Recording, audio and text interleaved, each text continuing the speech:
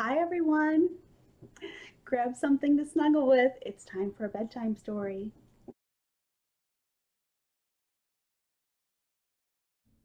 Hello friends! Today we're going to talk about feelings. The good feelings and the not so good feelings. The ones that are bad, that make us sad, mad, scared. The ones that really just don't make us feel good at all. Those are the ones that we're going to talk about. And in order to do that, I brought a couple of really good stories for you today. And our first one is Ruby Finds a Worry. And this one is written by Tom Percival. I hope you enjoy it.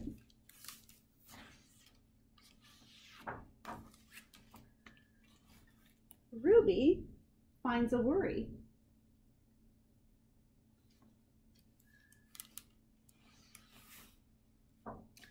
Ruby loved being Ruby. She loved to swing up high.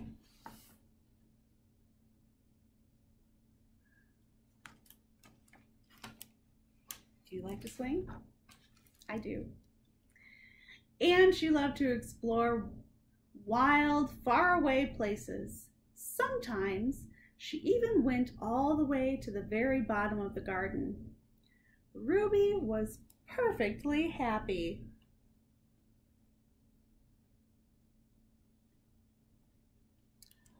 Until one day, she discovered a worry.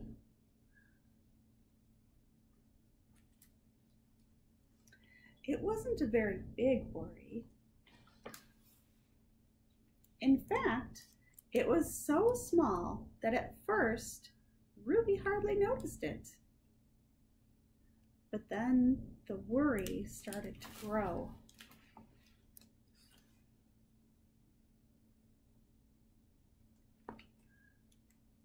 Each day it got a little bigger.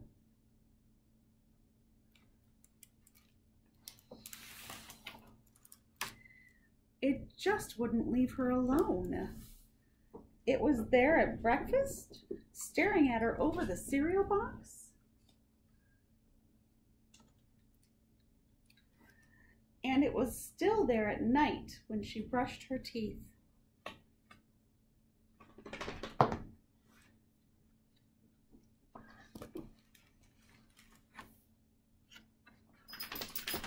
The funny thing was that no one else could see Ruby's worry, not even her teacher.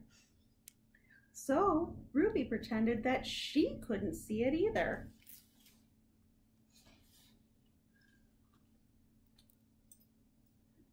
Do you think that will work? To pretend your worry isn't there? Does it work for you? It doesn't work for me. She tried to carry on as if everything was normal, but it just wasn't.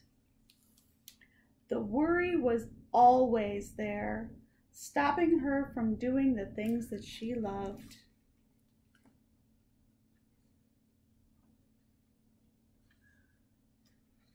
Do you ever get so worried that you just feel like you can't do the things that you wanted to do? I know that's happened to me before.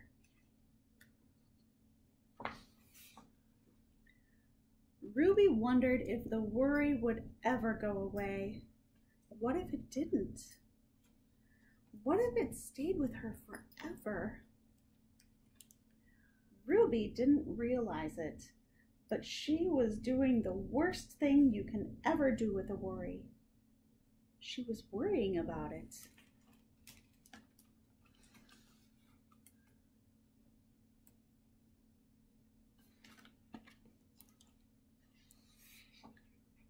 Now the worry was enormous.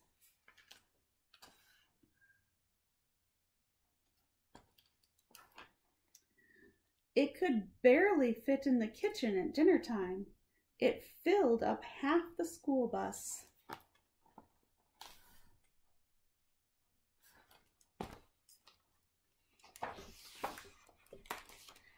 And it took up whole rows at the movie theater. The worry became the only thing that Ruby could think about, and it seemed like it would never feel happy again. Oh my goodness, look at that worry. It's huge. Did you ever have a worry that just grew and grew? Then one day something unexpected happened. Ruby noticed a boy sitting alone at the park. He looked how she felt. Sad.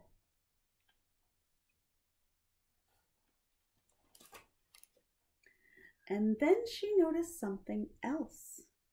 Something hovering next to him. Could it be a worry?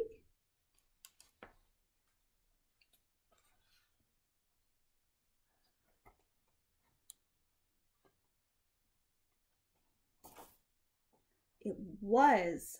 Ruby realized that she wasn't the only person with a worry after all.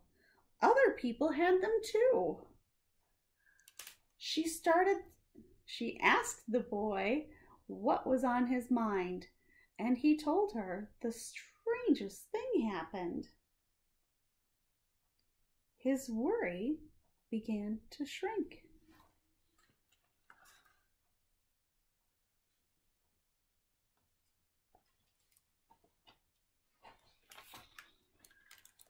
Then Ruby did the best thing you can ever do if you have a worry. She talked about it. And the words tumbled out. Ruby's worry began to shrink until it was barely there at all. Soon, both of their worries were gone.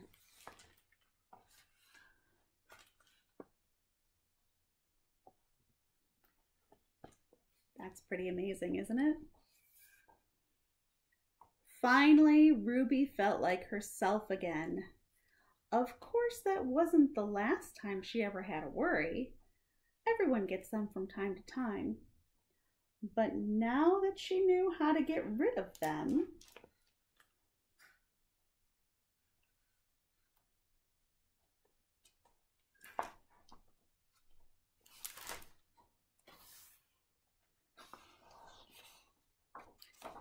they never hung around for long. Look how tiny that worry is now.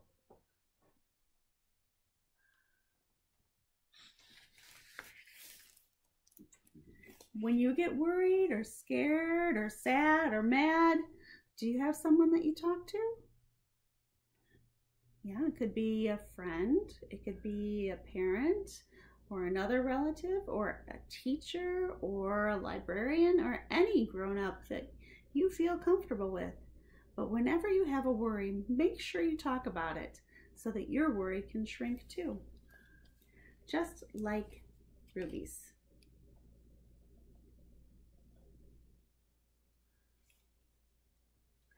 Now, time for another story. And this one is not about being worried.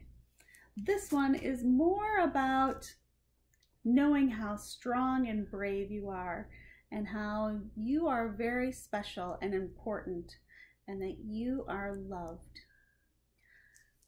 I hope you enjoy this next story. It is I Am Enough. I Am Enough is written by Grace Byers, and its pictures are done by Katura Bobo. I am enough.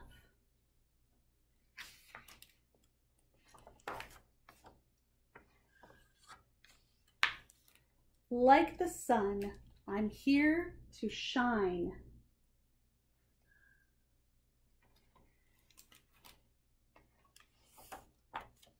Like the voice, I'm here to sing.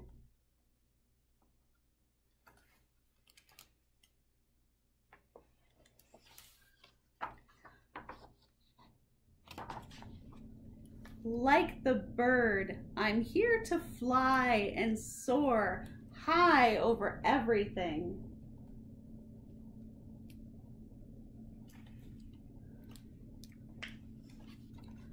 Like the trees, I'm here to grow. Like the mountains, here to stand. Like time, I'm here to be and be everything I can.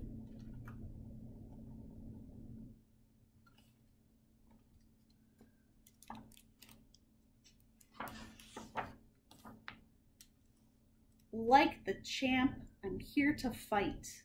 Like the heart, I'm here to love.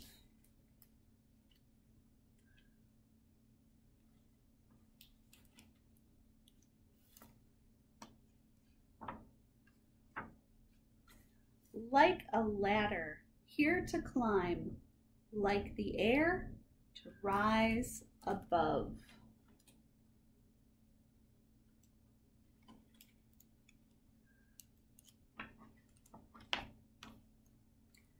Like the wind, I'm here to push. Like a rope, I'm here to pull. Like the rain, I'm here to pour and drip and fall until I'm full.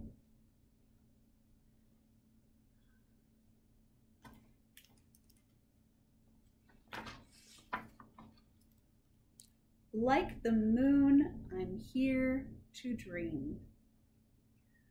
Like the student, here to learn.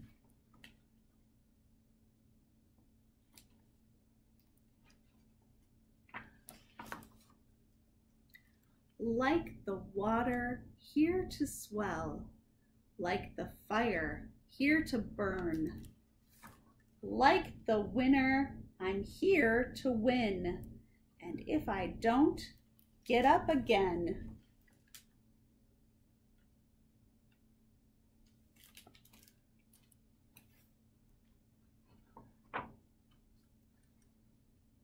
I know that I may cry sometimes, but even then, I'm here to try.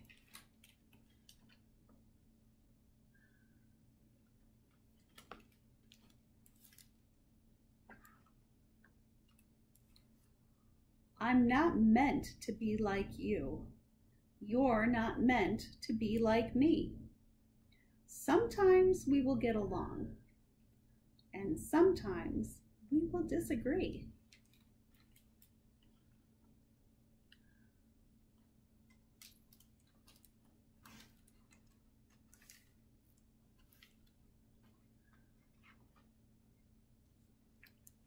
I know that when we don't look the same, our skin, our eyes, our hair, our frame,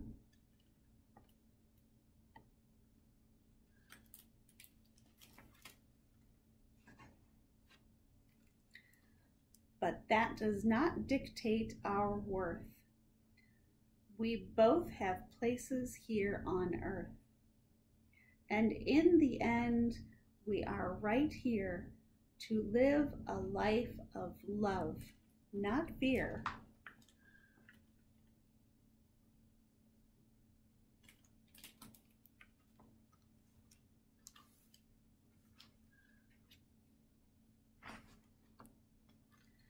To help each other when it's tough, to say together,